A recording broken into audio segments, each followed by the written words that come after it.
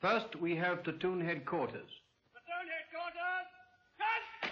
Then number 1 section. Number 1 section, cut! Next to them, number 2 section. Number 2 section, cut! And next to them, number 3 section. Number 3 section, cut! Platoon, standard,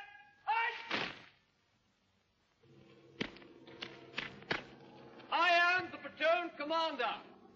I am armed with a pistol and 12 rounds of .38 ammunition. I also carry binoculars, compass, whistle, watch, message pad and pencil, field service pocketbook, and map. When required, I also have a very light pistol with the requisite number of cartridges, signal or otherwise.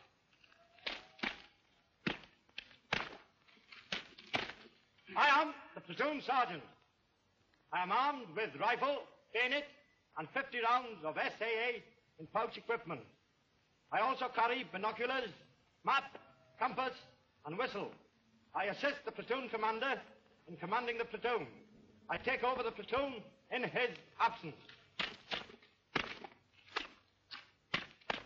I am the platoon commander's servant. I am armed with rifle, bayonet, and 50 rounds of SAA in pouch equipment. I am the platoon runner. I am armed with rifle, bayonet, and 50 rounds of SAA in pouch equipment. I have a bicycle. I'm under the direct orders of my platoon commander. We are the mortar detachment. We are both armed with rifle, bayonet, and 50 rounds of SAA in pouch equipment. I carry the 2-inch mortar. We both carry a number of bombs, smoke, and HE in utility pouches. A number of signal bombs may also be carried. Next to them is number 1 section, ready for movement. I am the section commander of number 1 section, who are armed and equipped in the normal way for movement. I am armed with a Thompson submachine gun and ammunition. I also carry a monocular. My job is to lead the section, control and direct its fire in action. I am the fire of the gun.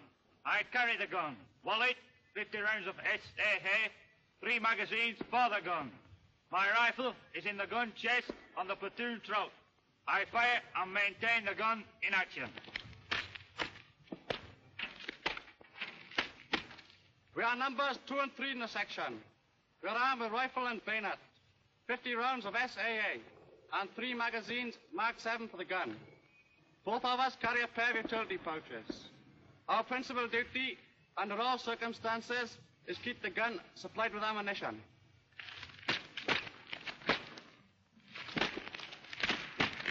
We are the remainder of the section. We are armed with rifle, bayonet, and 50 rounds of SAA. We each carry 3 magazines of Mark 7 ammunition for the gun.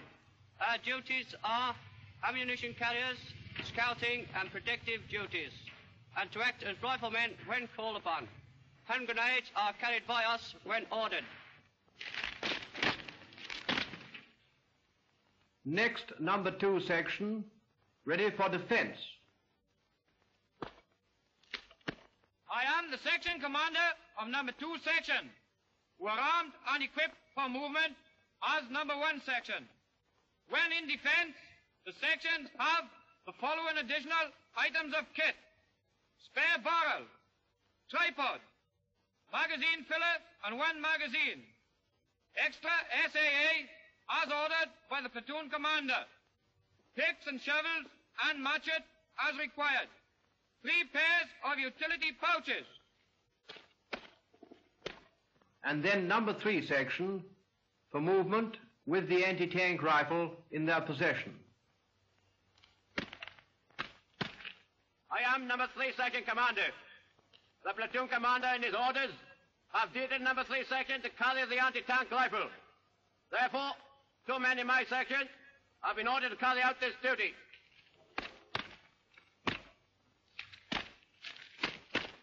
We are the anti-tank riflemen.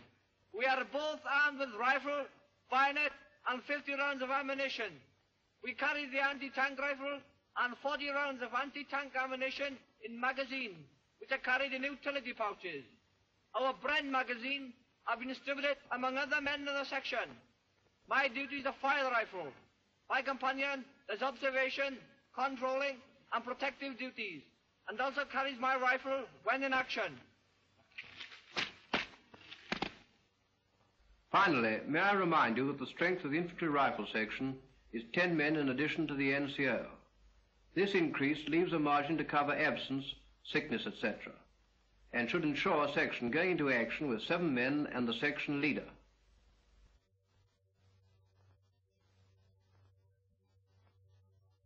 We will now watch our platoon actually in action.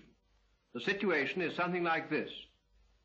Our forces, pushing through to a definite objective off the right-hand end of the map, here, have come into contact with the enemy. There are no tanks with them, and they are fighting their own way forward. The leading companies of infantry are deployed, and our platoon is a leading one of a forward company, with other platoons on its right and left. The platoon is coming through this wood, and here's the approximate axis of advance, past these buildings, towards this hill with 2 trees. Bear in mind this map with particular attention to these features. This copse, this feature with 2 trees, we will call it the trees, and this hill, which is called Scrubby Hill. An enemy post will be met with at the trees, and we are now going to see our platoon deal with it. This will give you some idea what it looks like on the actual ground. Note the copse, the trees, and Scrubby Hill. The platoon, covered by its scouts, has reached the edge of the wood. Up to now, it's been moving in close formation owing to the thickness of the cover. Now the platoon commander decides to move in arrowhead, as the country is open, the situation vague, and this formation is best suited to meet any unexpected situation which may occur on either flank or to the front. Here is the leading scout belonging to the point section. He is securing his first bound. The leading scout is always covered by a second scout who is watching his advance.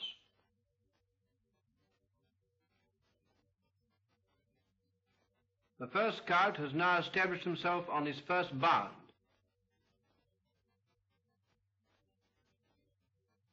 He turns round and gives the no enemy in sight signal to his second scout. The second scout now comes up and joins the first one, and the bound is now completed. They discussed their next move, and the second scout signals back to the commander of the point section, no enemy in sight. Here's the point section moving down behind the scouts.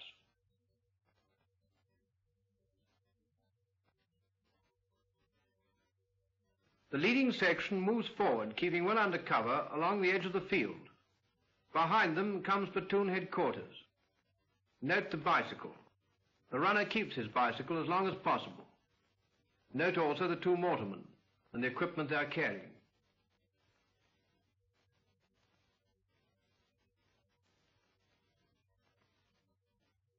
The rear section follows platoon headquarters, thus completing one leg of the arrowhead.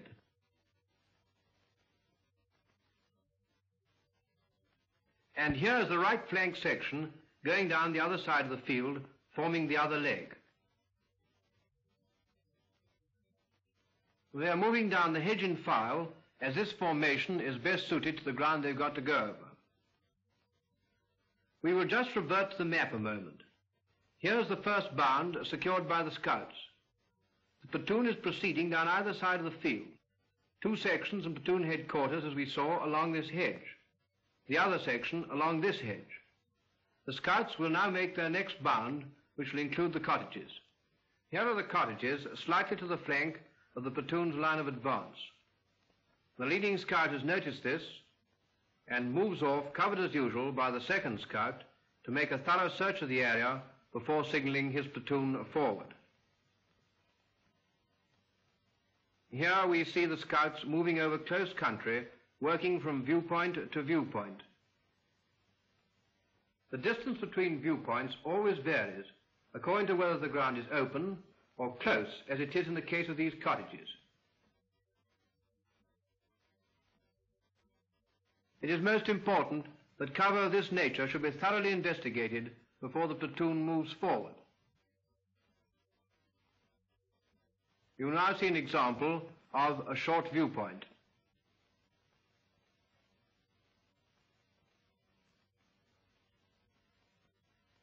The right-hand section has meanwhile come to a piece of open ground. Note that the section extends to arrowhead to pass over this exposed area. Should they come under enemy fire, they are unlikely to receive as many casualties as would be the case if they moved in a closer formation. The section leader carries a Thompson submachine gun. It is essentially a weapon for dealing with targets which make their appearance suddenly. It can be fired from the hip on the move, making it a useful weapon for the assault.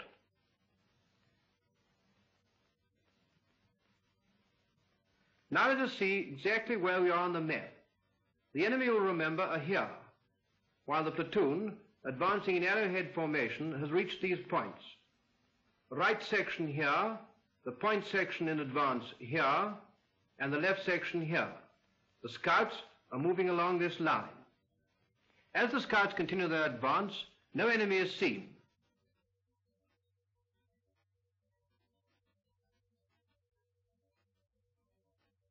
If the enemy occupying the machine gun post are cunning, they will not fire at the scouts, but will wait for the leading section. This is what they are doing in this case. They are waiting until they get a sitting shot. It is therefore most important that troops, when coming out into the open, should not be bunched. Otherwise, against a well-trained enemy, casualties are likely to be heavy. The leading section now comes into view following their scouts. Note their change of formation to an open extension after they have come out of the close country. The enemy machine gun now opens fire, and one man is hit. The section at once goes to ground. Here the section gets down at once under cover, and the casualty is pulled in.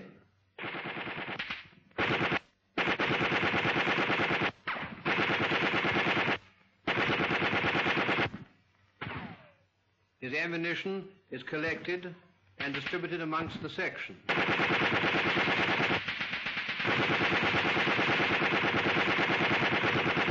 The section commander, meanwhile, cautiously moves off and looks round to spot where the fire is coming from, and also to find a position from which he can get his Bren gun into action. Any movement in this area draws fire.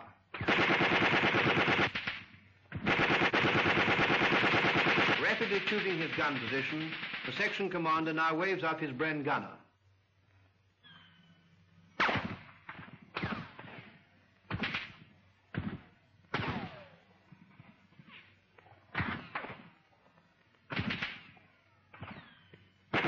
The enemy now have the area under close observation and are firing at anything that moves.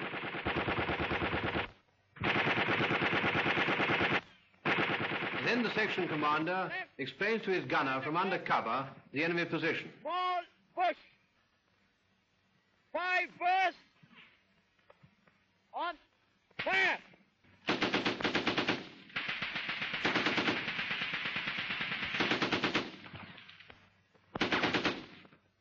The second scout rejoins the section and takes up a position from which he can protect the right flank. This man, looking to the rear, is keeping platoon headquarters under observation.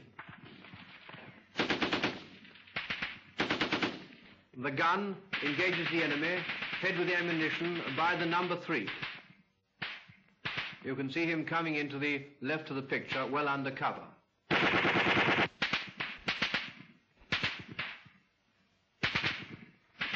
And here is the other scout crawling back to cover the left flank.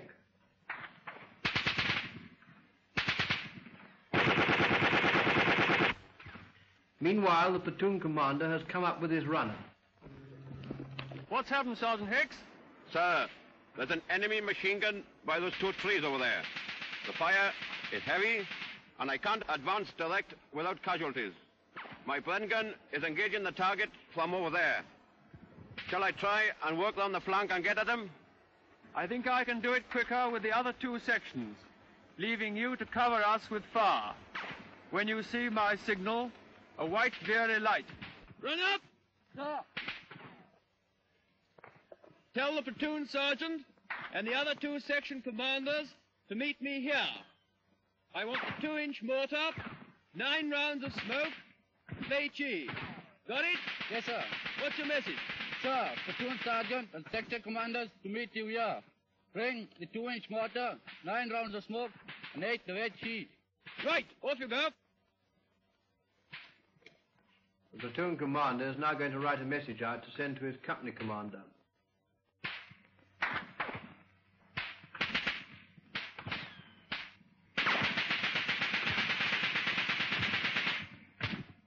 The enemy will note we're still firing any movement in the area. Sir, I got the section commanders and the platoon sergeant. Take this message to the company commander. Sir.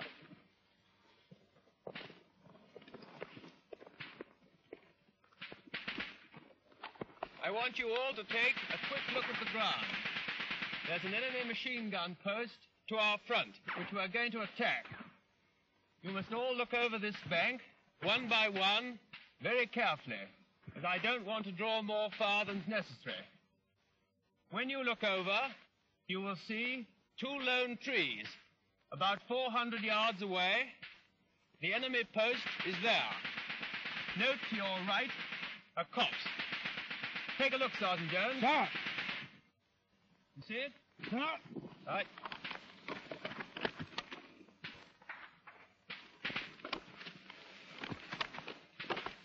Steady now, too tough. Is that clear, Sergeant Jones? Sir. Sergeant Jones? Sir. Sergeant Price? Sir. Right, things are getting a bit hot here. We'll move off down the hill where I'll give out my orders. Come on. We'll now turn back to the map for a moment. The enemy post is firing from here. Platoon commander has just made his observation from Scrubby Hill, here. The section is under cover here, and this is the Bren gun position. The number 2 section and number 3 section here. It should be noted that once the main features have been pointed out, and if the viewpoint is an exposed one, it is better to get the reconnaissance party under cover for the actual issue of orders. If this is not done, they will probably lose valuable lives, and the initiation of the attack will be considerably delayed.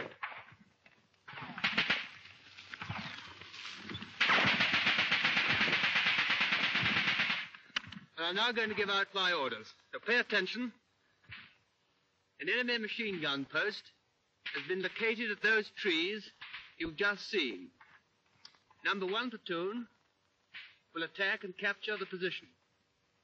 Number 2 section and number 3 section will advance through the covered approach afforded by the copse and will attack the position.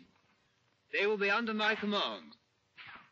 Number 1 section will remain where it is and cover the assault with fire. You, Sergeant Jones, will select a position for the 2-inch mortar and will then pass these orders on to number 1 section. When the attacking sections reach the far end of the copse, number 1 section will open rapid fire for 30 seconds, and the 2-inch mortar will put down smoke over the enemy position. Your signal for this is 1 very light, which I shall fire. When the covering fire stops, numbers 2 and 3 sections will go in with the bayonet, on my command. Anti-tank rifle with number 3 section. Sir. On capture of the position, number 1 section will move up, and the platoon will secure the position before resuming the advance. Any questions? Sergeant John? No, sir. Sergeant Price? No, sir. Sergeant Jones? No, sir. Here comes the platoon sergeant, bringing up the 2-inch mortar. He selects a position with a view to good observation and good cover.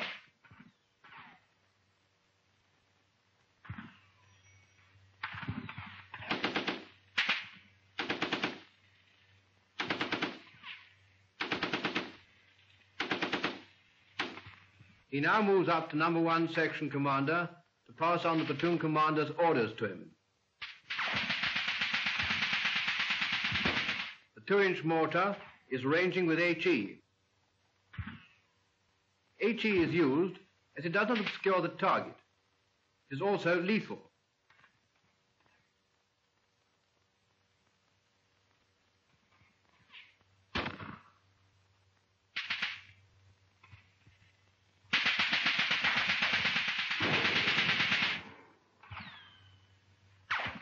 We now turn to numbers 2 and 3 sections, who are moving forward to the position from which they're going to put in the assault. That is, from the copse.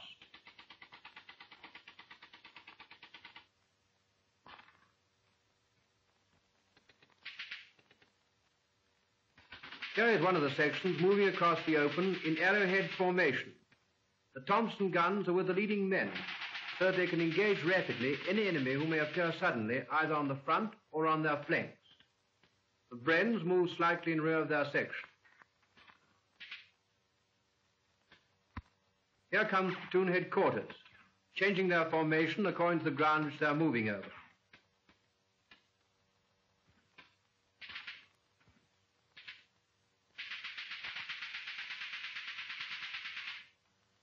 You can see the right-hand section in file moving down the hedge.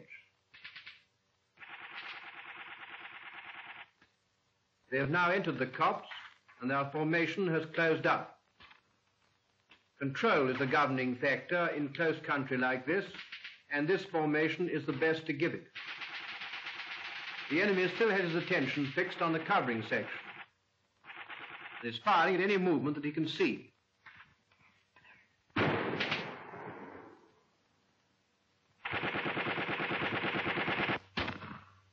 The attacking section have now reached their assaulting place where they're going to start from. There goes the very light. The covering section on Scrubby Hill opens rapid fire. Simultaneously, the 2-inch mortar opens fire with smoke.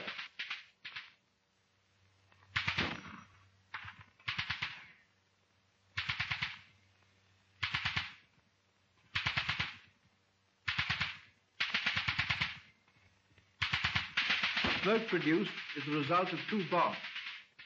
You can see that the screen is quite effective. So the position at the moment is like this. Here are sections 2 and 3 ready to go in with the bayonet. Number 1 section giving covering fire here, maintaining its rapid fire. The 2-inch mortar from here is laying down smoke, which is drifting across here. The attacking sections have reached the jumping off place.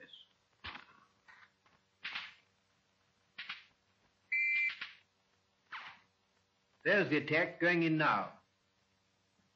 No bunching, as a good extension, enables one to negotiate obstacles more rapidly and obviates heavy casualties. Thompson machine guns are well forward, and the Brens, which cannot really take part in the assault, are following up slightly in rear, ready to cover the reorganization or to come into action should there be any check.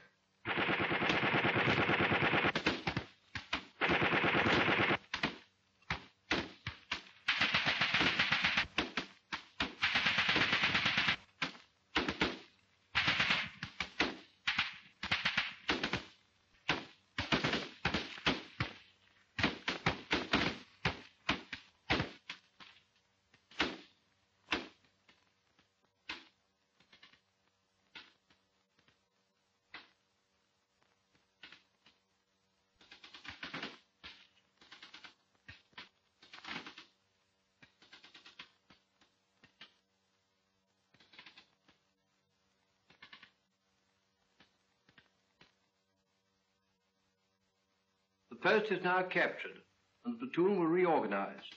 The Brens are pushing forward to cover this reorganization, whilst the anti-tank rifle gets into position to cover the open ground on the left, which appears to afford a possible line of approach for enemy tanks.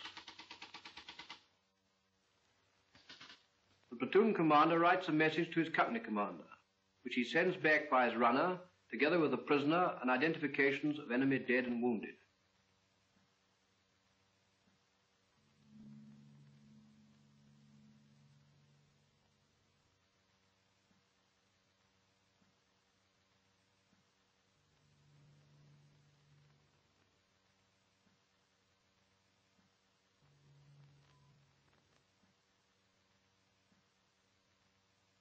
Here you are, sir. Identity disc and papers. Here, Millet. Take this message, these papers, and the prisoner back to company headquarters. Off you go.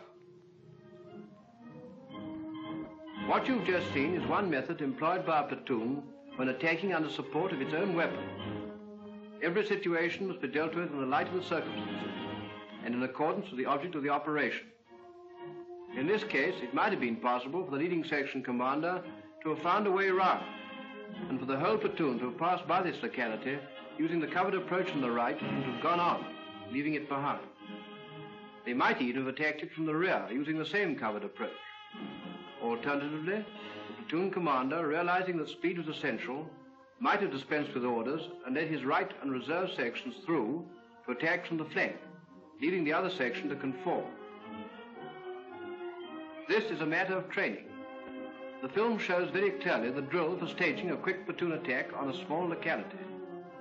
It brings out excellent lessons of how to command, use of ground, cooperation, and the correct application of firepower. Success in this type of operation is based first on a knowledge by all concerned of its object. Secondly, by a quick grasp of the situation by all leaders, followed by a simple plan with clear and brief orders. Finally, success is gained by all ranks, having confidence in themselves and their weapons, coupled with a grim determination by each man to do his job and push on.